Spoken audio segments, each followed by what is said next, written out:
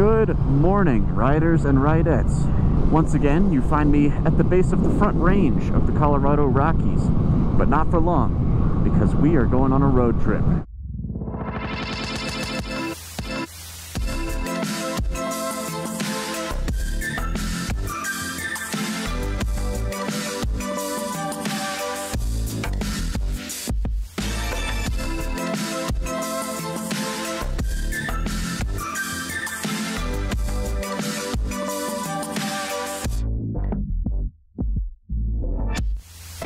Returning viewers will know that after my job went full-time remote due to COVID, I decided to tow my 2019 Triumph Speed Twin out here to Colorado, where I've been enjoying the awesome roads and scenery for the last month.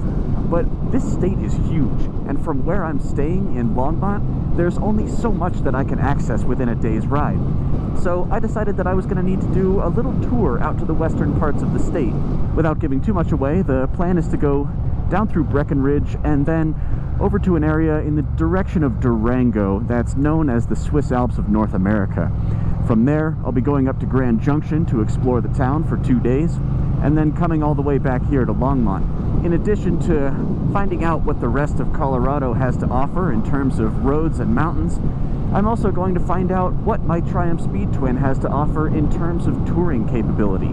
At 5 days and well over 1,000 miles, this will be by far the longest trip I've taken this bike on. Traveling alone into parts unknown is kind of my favorite thing about motorcycling, so I'm really excited to find out how well my favorite motorcycle handles it. Today is September 17th. Might take me a little while to edit this video. But as you can see, the smoke from the wildfires here in Colorado is pretty thick today, and I suspect we're getting some of it from California and Oregon as well. Visibility is sadly pretty limited, but it has been really clear here recently, so I'm hoping that maybe once I get over a few ranges, it might clear up again. Well, whatever the mountain gods decide to offer us, we're gonna make the most of it. Let's chew up a few more miles, and then I'll tell you a little bit about how I have this bike set up for a tour.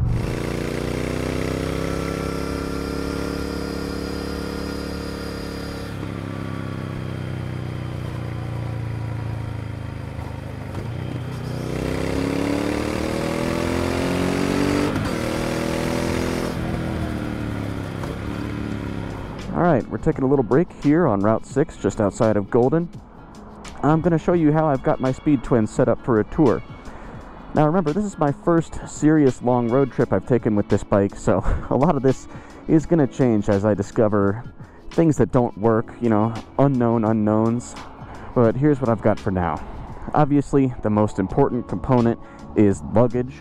I'm using my SW Motec Blaze saddlebags. I have a video review on these bags that you should check out if you haven't already, but in that video I was careful to mention that I hadn't done any real long-distance touring with these yet, so this weekend is when we're going to find out how tough they really are.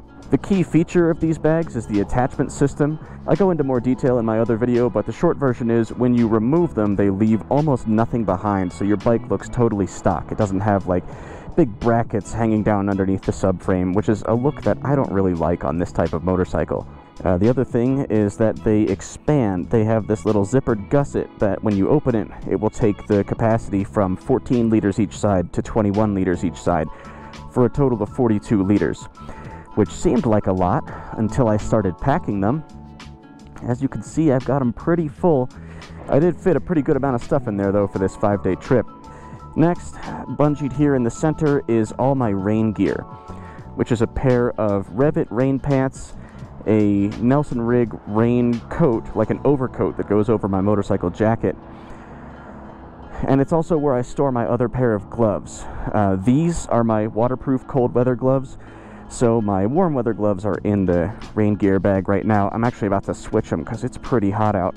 Before we move forward, you'll see here that I've got my H1 Zoom handy microphone stuck to the back of my rear mudguard like I always do. Anyways, moving forwards, this is the same cell phone mount and GoPro mount that I always have on here. The GoPro, you know, I just have for getting that second camera angle for moto vlogs. The cell phone mount, I don't even remember where I got this from, but it's the only one I could find that opens wide enough to hold my Google Pixel 3 XL. Last thing I should mention is that I'm on these brand new tires. These are Michelin Road 5s. I recently did a video about getting these installed, which you should also check out if you haven't already.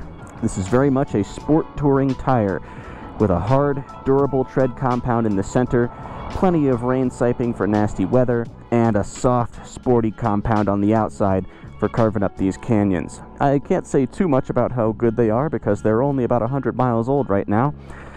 Ask me again in 5 days. Alright, well, I'm getting hot, so let's keep rolling.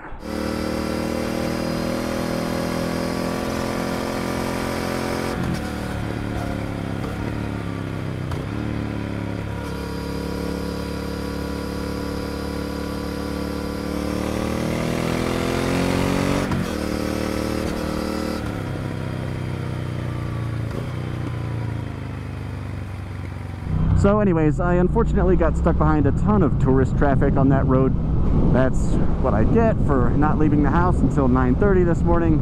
But it was still a really beautiful ride, and there are more exciting roads yet to come. The next one being Loveland Pass. I've never been there before, but on Google Maps it looks like a gorgeous winding mountain pass that takes you up to some ski resorts, which I don't think should be pretty busy this time of year, especially with all the smoke going on. So now I have to slog a few miles of highway to get to the base of the pass, but lucky for you, you can meet me there, just like this. Oh, hey, there you are.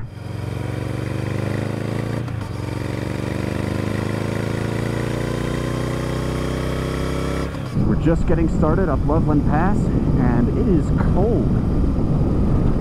It was hot this morning, really hot. I was sweating a lot, but now we're gaining altitude fast going up Loveland Pass.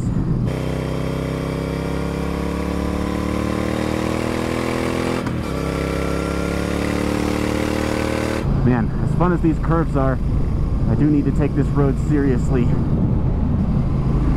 That is not a drop I want to go over. Oh, wow.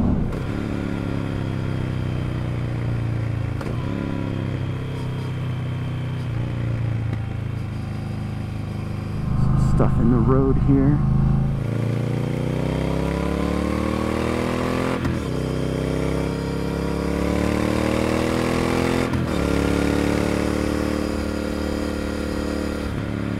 Bicyclist.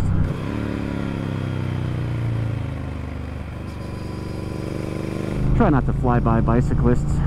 I don't ride a bicycle myself at this time, but we're all part of the two-wheel family.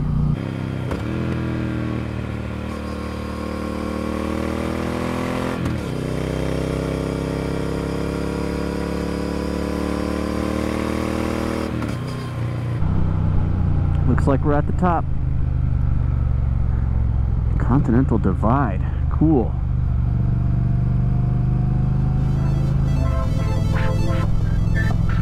My God, would you look at that?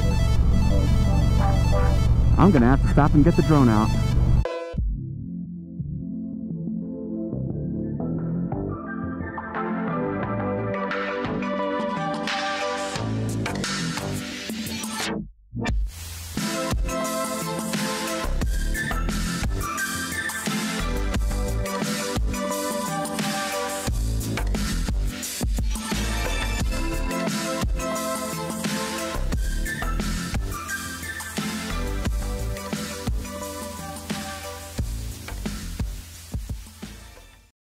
For some reason, the GoPro Hero 7 Black mounted to my helmet decided not to record any audio for a while, so I'll recap the next leg of the trip here.